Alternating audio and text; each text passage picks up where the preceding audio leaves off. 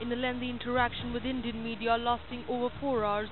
radical preacher Zakir Naik indicated he had no plans to return to India while claiming that his remarks were blown out of context.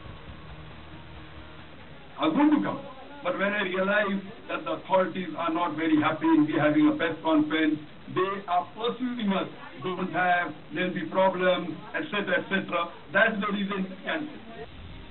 But even as he defended himself, Naik went on to say that suicide attacks during wars for the benefit of the army and country is acceptable by many Islamic scholars.